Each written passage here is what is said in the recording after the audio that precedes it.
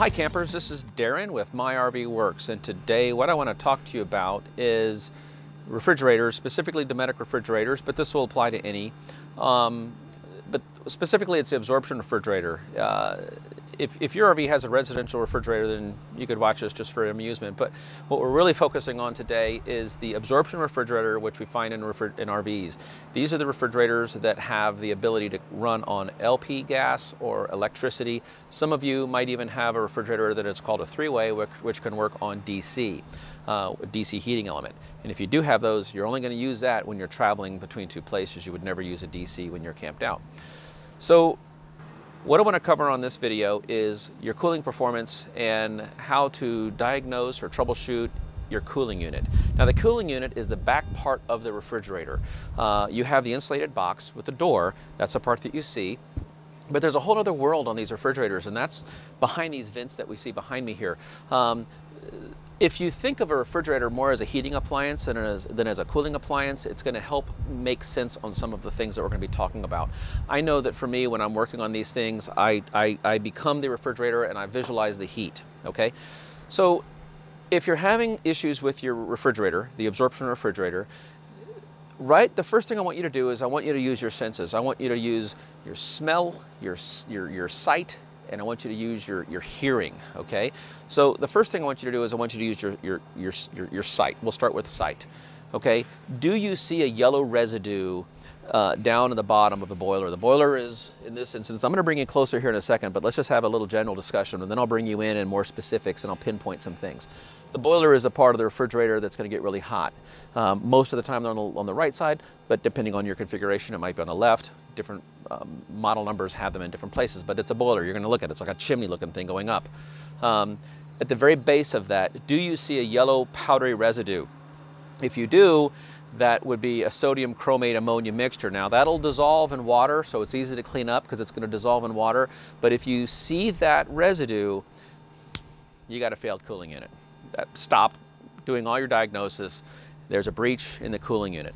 The cooling unit, let me mention that for a second. The cooling unit is it's a totally sealed, under pressure vessel. And it's got 4 elements in it: ammonia, water, hydrogen, and sodium chromate. The sodium chromate is an anti-rust inhibitor, so we can kind of forget about him because he's not involved in the physics of how these things work. But the water, the ammonia, and the hydrogen, they do work very interactively together. Then you have to have heat and gravity. It's a gravity system.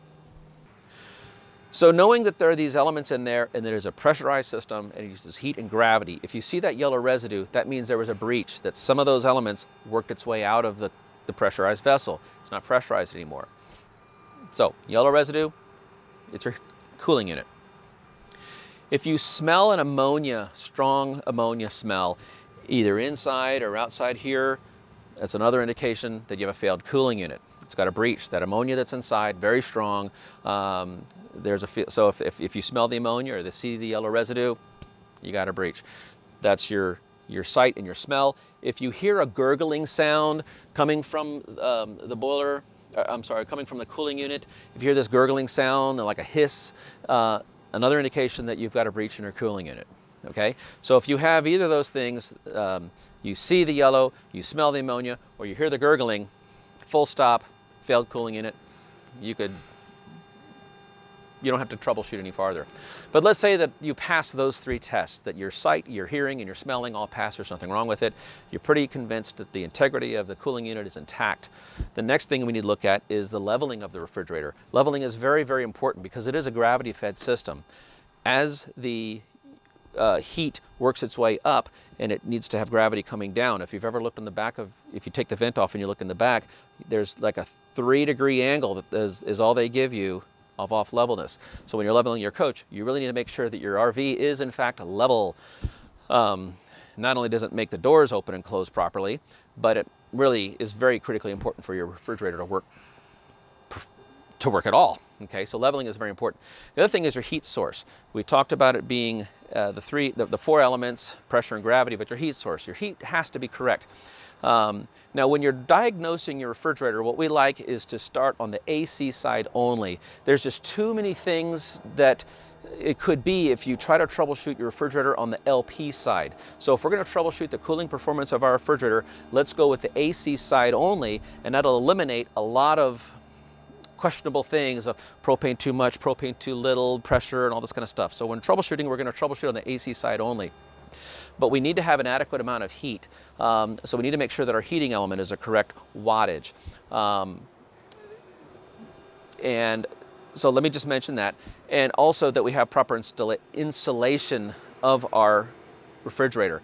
So when I talk about that, then that gets into the next thing of ventilation. If it is a heating appliance, we have to get outside ambient air into the bottom. That's why it's louvered and vented, brought inside like a chimney. It's got to scrub the heat off of the cooling unit coils in the back, the absorber coil, the condenser fin up at the top. It's got to scrub the heat off and then vacate out of either the top of the RV if your refrigerator is not in a slide room, or if your refrigerator is in a slide room, then it needs to come in, go up, make a right-hand turn, exit stage left, or right, whatever. So, and we're going to get into all those topics when we're talking about this. Ventilation is very important for this. So as creating a chimney, you don't want to have any heat breaches, because you'll have areas of pockets of heat where it can not have that perfect good flow. If you cannot scrub the heat off the back of your cooling unit, you're never going to absorb the heat inside your refrigerator, and you're never going to have cold food and frozen food. Okay? So let's say that we've passed our smell, we've passed our sight, we've passed our hearing. Let's say that our RV is level. Let's say that our refrigerator is level. Let's say that we know that our ventilation is good, and we're going to talk about ventilation in just a second. That'll probably be the next thing I'm going to discuss more in depth. And but we've talked about our heating, we've talked about the ventilation. So once you're convinced that those things are correct, then we need to start looking at some components. Okay? Now, I mentioned ventilation. What I mean by that is we need to create a chimney. So when your refrigerator is in its place, inserted into the wall, into its hole, there should be absolutely zero air flowing from the outside to the inside of your coach for several reasons. There could be combustion back here, and you don't want that combustion to work itself inside the RV. You'll also find this on your furnace and on your water heater.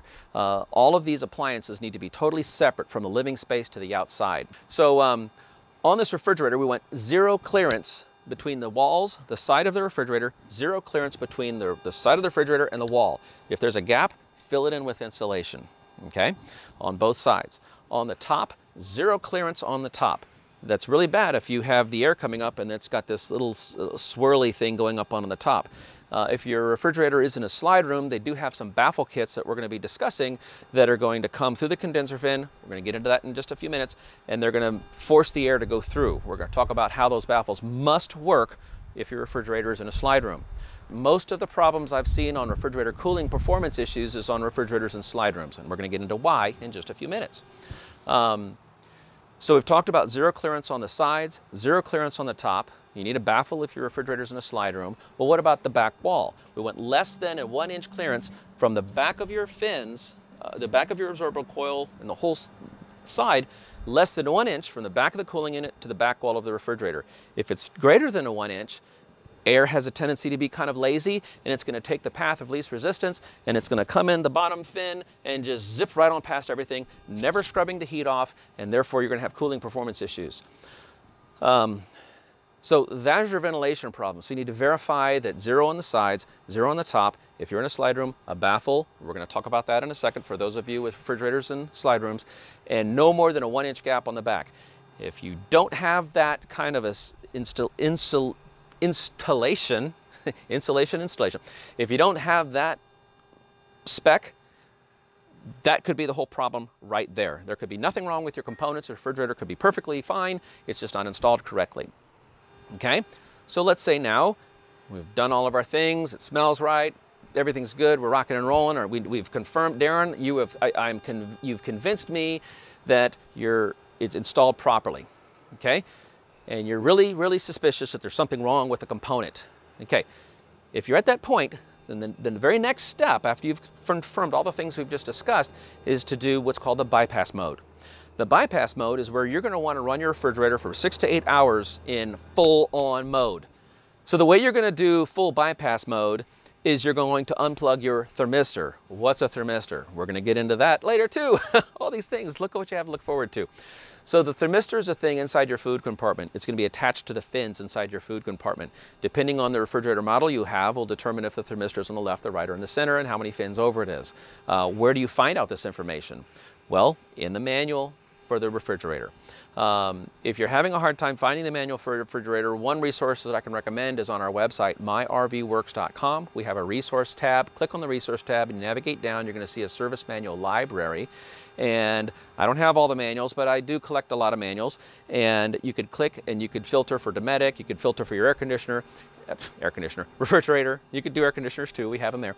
And pull up the service manual or the spec sheet, parts manuals, things like that for your particular refrigerator. Like I say, I don't have them all, but the ones that I've come across over the years, I've been collecting them, and I just decided to throw them up there and share them with you people. So once you have your manual, you can determine your thermistor. The thermistor is a resistor that changes resistance based on temperature. Okay, so as the temperature inside your food compartment increases and decreases, that thermistor is sending a ohms value resistance to the control board, telling the control board, hey, I'm too warm, I'm too cold, and I need to start the boiler or stop the boiler, these types of things. That is how the control board knows if it's having any effect, is through that thermistor. So by unplugging the thermistor, the control board is going to go into full auto mode. He thinks it's always too warm. Depending on your refrigerator model number will determine if you need to just unplug your thermistor, or if you need to unplug your thermistor and they have a kit that you can plug it on the outside, but some of your refrigerators won't work if the thermistor is unplugged. But the point is to unplug the thermistor or get it off the fins so it's reading more of an ambient air temperature, okay? You need to let that run for 6 to 8 hours. After 6 to 8 hours in bypass mode, now we can start to play around with some of the other parts of it, the heating element, different ventilations and things like that. So with that, let me bring you in a little bit closer and start pointing out some of the things that we've discussed, okay? Now what I'm going to do now is bring you in closer. I've got a light in here to kind of illuminate a little bit more of what we're looking at. Over here we have the control board. A couple different styles of control boards. This one has a separate igniter on it. So if you're working on your LP side, this igniter will come into play. I'll do another video on how to diagnose this part. If we look up here, we have our electric heating element. Now, this right here is an important feature. If this boiler gets too hot, this trips itself, so you'll need to reset this push button. That would be an indication that your whole control board would not work, because the 12 volts that's feeding the control board passes through this. Also down back in the back there, we do have a high limit fuse that will trip. So again, follow the 12 volts, because this fuse back here is fed. First it comes through here, goes through this high limit thermostat, and then it feeds the board. So those are two little things you got to watch out for: the high limit fuse back here, the temperature fuse, and the high limit thermostat. Okay, so what we have here on the side, I wanted to show you, this has got a 0 clearance on the side, on this side, and if we pan over to this side, it's got a 0 clearance on this side. So it's passed those two tests. Okay, and if we pan up to the top, we'll notice that this manufacturer put a baffle, if you will. So air is coming up, it's hitting this baffle, and it's being forced to go through the absorber coils right here. If this baffle was not here, then the air would be drawn in, and I would have like a foot distance between the back wall and the absorber coil. And we know that air is lazy. It's just going to take this path right here, because it's a path of least resistance, and it's going to vent up to the top, never going through the absorber coil. Therefore, we're never going to scrub the heat off the absorber coil. Therefore, we're never going to have a cool refrigerator. Okay. Now, while we're back here, we look at our drip hose right here. I like to put a little bit of a P-trap in it to collect the condensate, and you don't have to. Some people do, some people don't. I just think it makes a lot of sense. And then make sure that you have this little insect cap on the back, or you might even get critters in your refrigerator. The reason I do this little drip tray is because if I blow into this, the other end of this drip tray actually goes to the, I'm sorry, the other end of this hose actually goes to the drip tray inside your refrigerator. And if there's no low spot, no P-trap, if you will, it's very possible that that will collect, that any humidity or any more, warm air or whatever that's outside can actually work its way inside of the refrigerator. It's kind of like an air breach, if you will. So by putting a P-trap in there, I get a low spot, holds water, and it just makes sense to me. So I wanted to show you on the back of this. Now here we have your absorber vessel, your absorbable coils here. These are kind of warm because I've had the refrigerator running for a little bit. Another thing you can do is if your refrigerator's been running for a while, feel if these tubes are warm back here. These tubes should be warm, okay? If we've got 360-degree temperature boiler on this side and it's working correctly and it's working itself around, these should get pretty warm. Now these are warm, so therefore I have a properly functioning refrigerator, okay? If it's not functioning, then we might get them to be a little cool, and that would indicate that I don't have good circulation. Now what I want to do now is I want to talk about the baffle kit that would be on the top that you might find on a slide-out refrigerator. Okay, so your refrigerator is either going to be in a slide room or it's not going to be in a slide room. So let's take the instance where it's not in a slide room. So what I've done is I've put up a grease board here, and I'm going to draw out a quick drawing. If it's not in a slide room, then, and if this is the body of your RV, and let's just put your refrigerator right there, okay? Here's the wheels and all this kind of stuff. We have an opening, so that would be what we have in this refrigerator with us right now. So cool air is drawn in, outside air is drawn in here, and it goes through this chimney. This is the chimney I'm talking about. And it's very important that we create this chimney, and on the top, right here, is where we, you've seen these RVs that have those little vents on the top of them. Okay, now on the back of the refrigerator is the condenser fin here at the top. If I don't create a baffle, I'm going to use red for a baffle. If I don't create a baffle right here to force the air through the condenser fin, then I'm going to have issues. I'm never going to get cooling because the air is going to come around this way, and I'm never going to scrub the heat off of that condenser fin, okay? So that's why we must have the air go through that condenser fin, okay? Now on this refrigerator, which we looked at, which color is my baffle, we saw that they had put a baffle in right here because we have, let me go back to black, on the refrigerator, the absorber coil is this curlicue thing right there. Oh, dropping pins. Wait, I'm dropping baffles because it was a red pin. So we need the air to come in, scrub the heat, and go out the top. That is if your refrigerator is not in a slide room. Now let's talk about the really challenging situation when your refrigerator is in a slide room, because those are where it really, most of the service calls I go on are for refrigerator performance issues for refrigerators that are in slide rooms.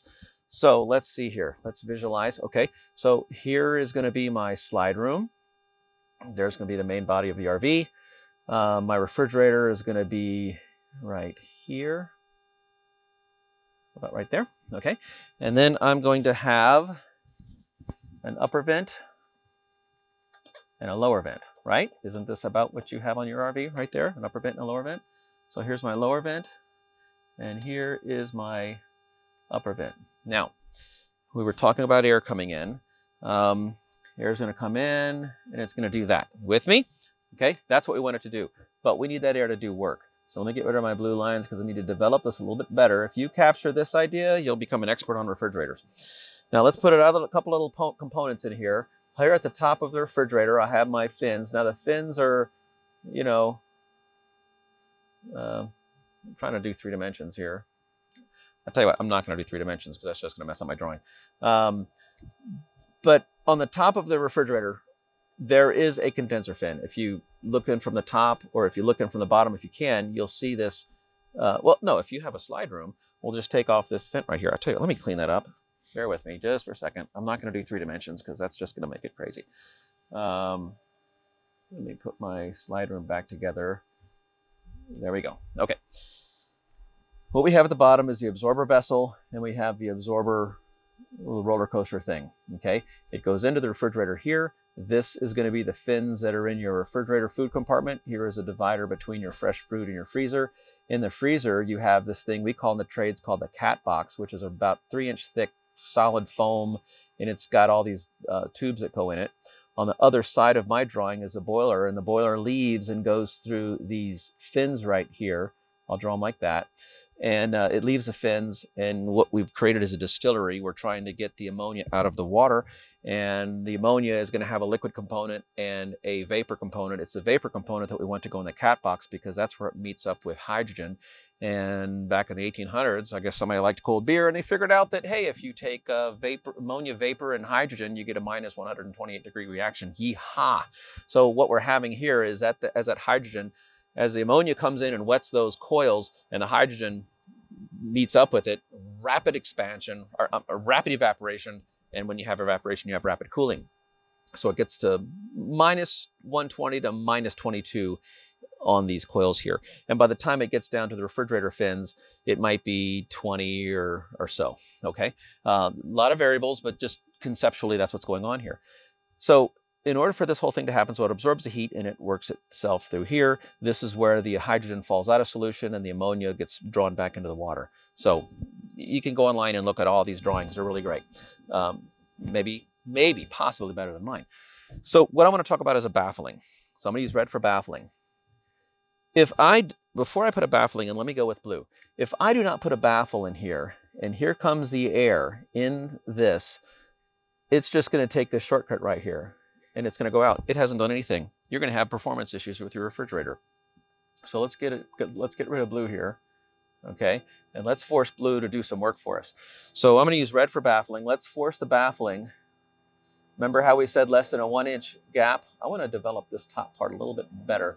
In fact, what I'm going to do on this, I'm going to take this right here, and I'm going to develop it right there, okay?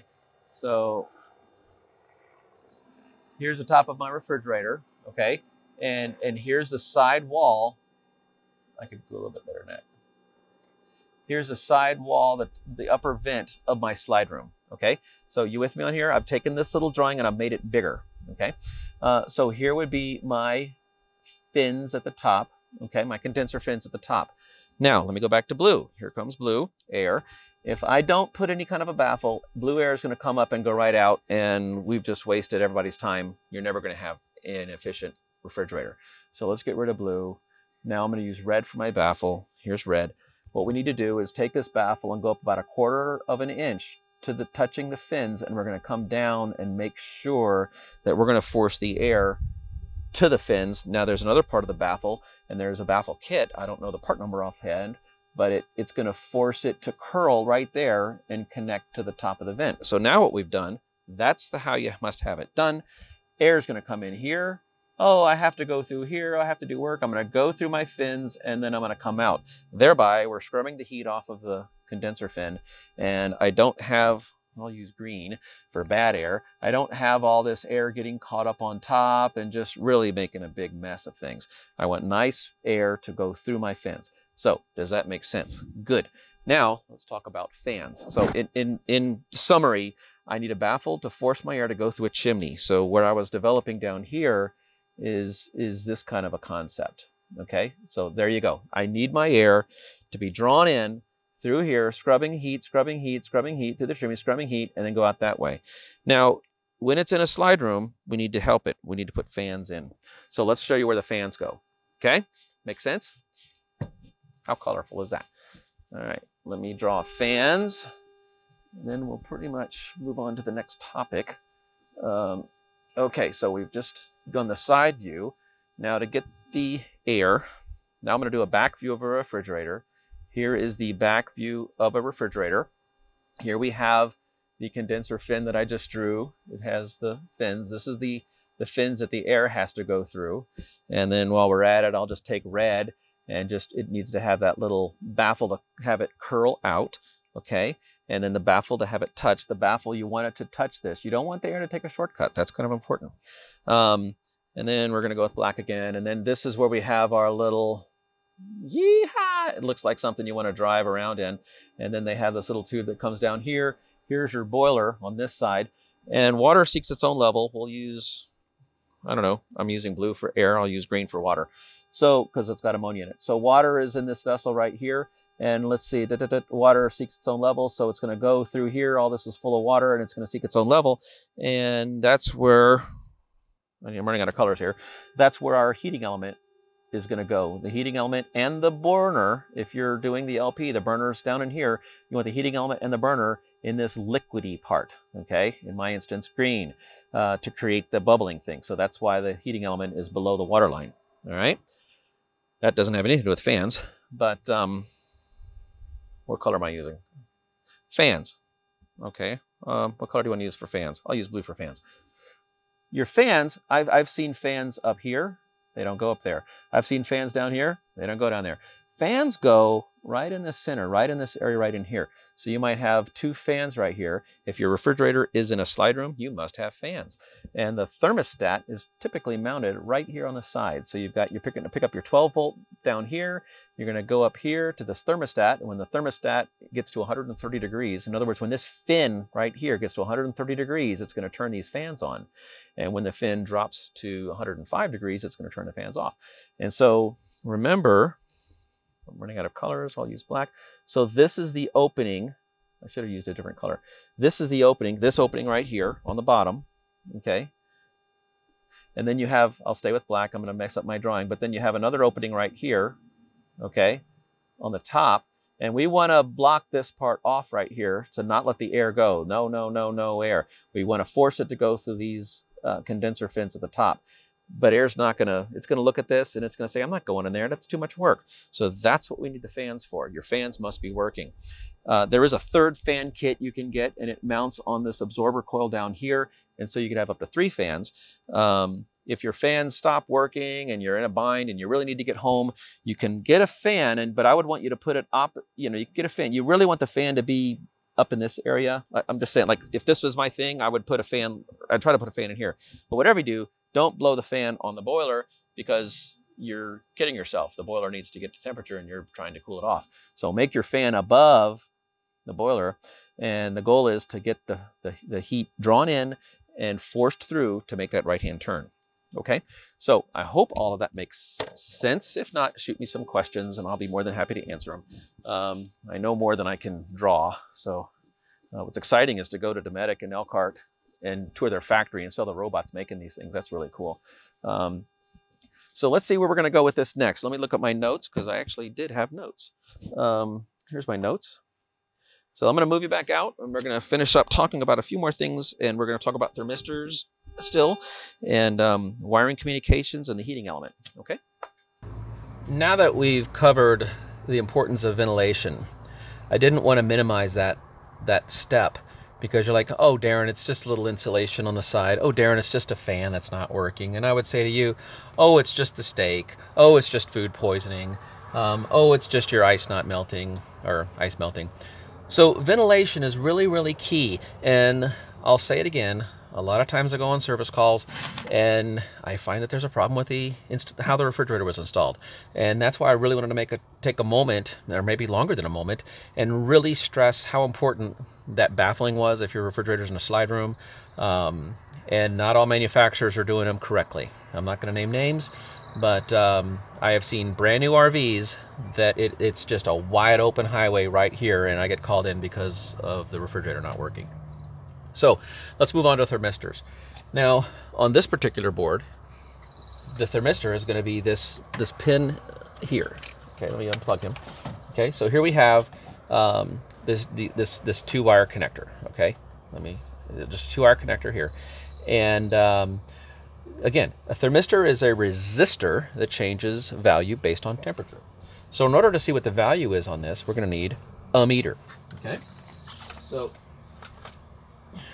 I'm going to use my meter. I'm going to go to ohms, because ohms is going to give us a resistance value. And do we ever go in on the front? Only if we absolutely have to. But if we can, let's go in on the back. Okay? That way we don't hurt the pins. Now, I have a value right here. Now, I'll take you inside and I'll show you. What I've done about 10 minutes ago is I took a coffee cup, put some ice cubes in it, and filled it with water. And I took the thermistor off, and I'm going to take you inside and show you this. And I have the thermistor sitting inside that coffee cup with a food thermometer. And we're going to go read what that food thermometer says the water temperature is. And then we're going to come out here and see what this there's a K right there, right? That's 8,290 ohms of resistance on this thermistor right here. So let's go inside. We'll look inside the refrigerator, and let's look at what the food thermometer says that the temperature is, and then we'll compare it with this. All right. Okay, we've come into the refrigerator, and here you see I have a coffee cup with some ice. The thermistor is normally located on the fin right here, and you see a little blue dot. That would be like a sweet spot for it. Okay, and these are the fins. Okay. Remind me to tell you about the defrosting cycle. So here we have a cup full of ice, and let's just see what this food thermometer is going to tell us the temperature is, because he's been sitting in here for, like I said, okay, so 33 degrees. Okay, 33 degrees. So we have in here a 33 degree.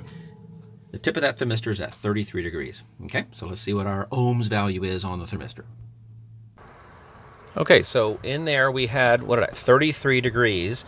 Here I have 8,400 ohms, because there's a K, 8,400 ohms connected to the back of the resistor. So here I have a sheet, printed it right out of the, actually, on my website, I mentioned it before, this is the refrigerator thermostat R value sheet, right off of myrvworks.com, resource tab, manual library, refrigerator Dometic, and then the refrigerator thermistor R value.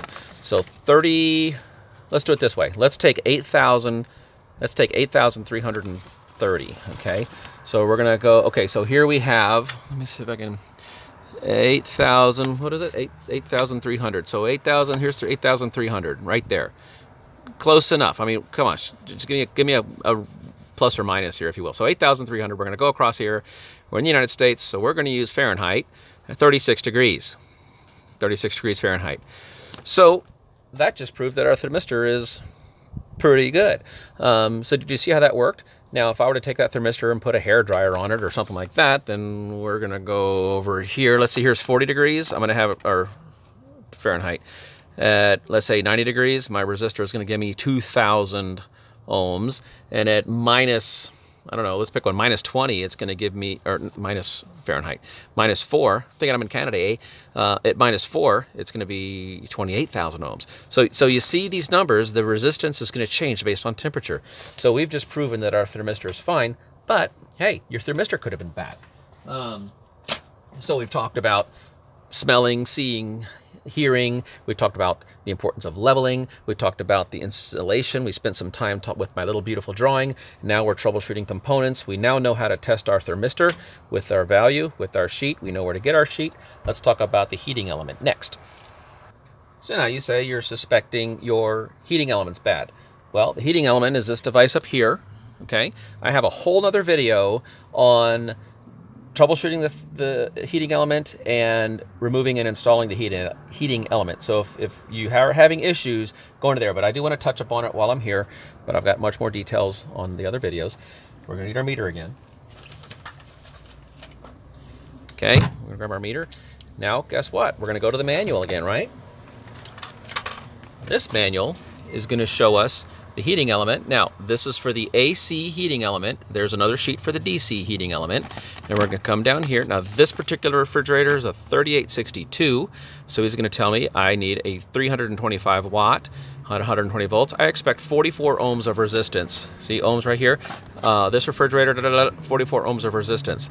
Now, take a look at this, because 325, 325, 325, do here, 295, 295, 325, 325, 195, 185. Notice that all these heating elements, some of them are same, sure. And the ones that are the same are the usually ones I stock. But in my service trailer as I'm doing my rounds.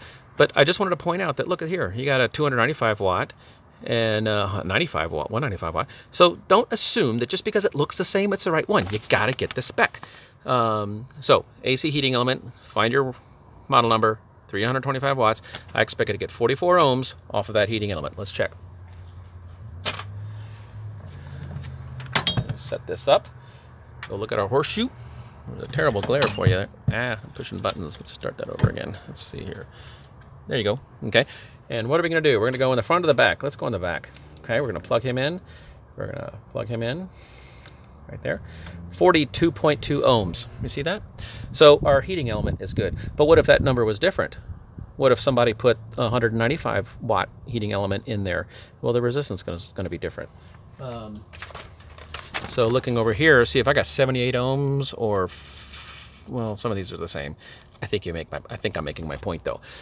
I have seen, let me put it this way. Imagine a world where there are some shops that work on your refrigerator and they just want to get you down the road and they just throw a heating element in there and it's not the right one. So we just showed you how to test your heating element. Okay. Now, all of these things may or may not contribute to why your cooling unit is not working. Let's talk next about control boards. Okay, now we want to determine if the control board is good. Now what we're going to be doing is testing the communication between the upper board and the lower board.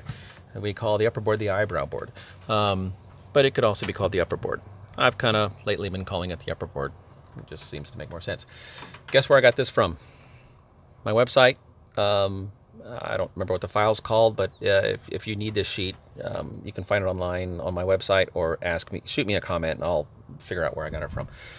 I think it's the Dometic refrigerator performance sheet, if I'm not mistaken, off of my file system. So look here, 5 and 6 wire harnesses, okay? Now, not to be confused with the other sheet, which is the 3 wire display harness, okay? So we're gonna start with this one, okay? Da-da-da-da. We're gonna go there like that. Okay, what it's asking me to do is the harness, unplug it, and I'm gonna just go through the motions here because I know everything's working. There we go. So let me get some slack out of this guy right here to pull him over to our classroom. There we go. So I've got some wires here. I've got 1, 2, 3, 4, 5 wires. And look, I've got red, orange, green, and black, just like the color codes right there. Do I come in from the front? No, it's going from the back. So I'm going to test everything. I'm going to reference ground, and I'm going to test them all to ground because it says test communication, test harness by unplugging from P1 and checking continuity through each wire to chassis ground. Where are we going to reference that? This bolt down here where all the grounds are connected? That's what I'm going to reference. Why there, Darren? Because that's what the refrigerator thinks ground is. So let's use the refrigerator's ground. And so then if I was suspecting that there was a communication problem, then I would just follow the directions right here. And so let me just hold this up and you can kind of get a view of some of the steps that you need to do. Okay. Good. Now, if your refrigerator has the 3 wires, let me hold this one up there for you. There you go. And you can get an idea on what to do on this one. Okay, that would be how you would test the communication between the upper board and the lower board. I can demonstrate it for you, or you can just read that and follow your own directions. If you're watching this, I'm sure you're pretty technical savvy. So I'm going to plug that back in, and as soon as I did, I heard a click. So, and there it goes. So we're turning ourselves back on again. Well, hey folks, guess what we just did? I just walked you through some of the key highlights, some of the key pinnacles of what you would need to do if you suspect your refrigerator's not performing well. Spent a lot of time on my drawing here, but that is so important. And more times than not, I come across that, and it's just like an added afterthought. It's like, oh, that's not that important, but it really is important to really pay attention to what I did here. That's why I kind of spent some time drawing my drawings there. We talked about the thermistor, we talked about the heating element. I'm going to be making more videos targeting and specifically on. There's nothing wrong with this refrigerator. So this is a bit of a different video for me. Normally I bring you along on videos that I'm actually fixing something and it's the discovery and it's like the crime scene that we have to put it back together again. This one, I had some time and I really wanted to add value to you because I know we're going into camping season and it's important that your refrigerator is working well. So we talked about the sight, smell, and hearing. We talked about the importance of leveling, and we talked about, ventilation and heat sources and on all these types of things. We drew our drawing. We talked about the thermistor and how it works. We talked about the heating element. So man, if this was important and it added value to you, just give me a thumbs up. That would be awesome. You could subscribe to the channel. If you like these types of videos and you want to learn more about your refrigerator, just subscribe to the channel. And every time we throw a new one out there, you're going to get a little ding, ding, ding, or however it comes to you, however you have it set up. And happy camper, say My RV Works. Till next time, this is Darren signing off.